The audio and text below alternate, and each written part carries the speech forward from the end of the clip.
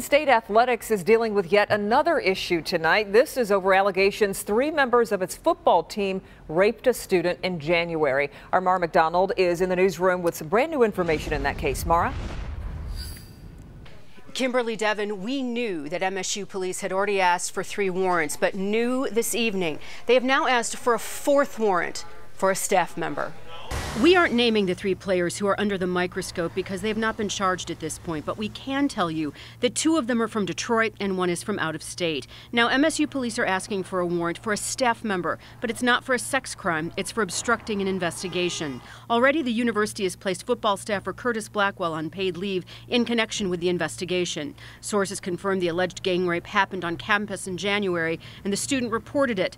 Right now, the university has 2 concurrent investigations going on, one into the sex assault claim and one into whether the school's response followed the law. I understand that many in our community may be feeling anxious and frustrated by these recent developments. People might conclude these developments indicate a culture problem here at Michigan State. Let me be clear.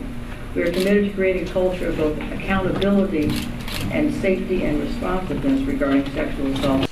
The Ingham County prosecutor, Carol Seaman, says she's got the case files. She's looking at them. She has also asked MSU police for some additional information. You can expect a charging decision soon. We're in the newsroom. Mara McDonald, Local 4.